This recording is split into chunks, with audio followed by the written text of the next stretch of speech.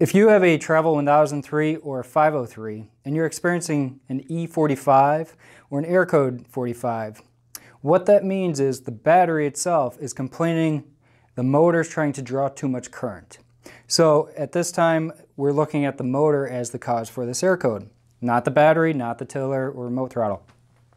So being an electric motor, when you suddenly stop it, you're going to have a spike in current. This is why when you hit an object, you can have an E45. However, turn off the motor, turn it back on, make sure that the shear pin is not broken, and try to engage the motor again. However, if you try to engage the motor and you continually get an E45, then potentially there's something else going on with the motor. At that point, please contact your nearest service center and they need to further analyze why the motor is trying to draw too much current from the battery.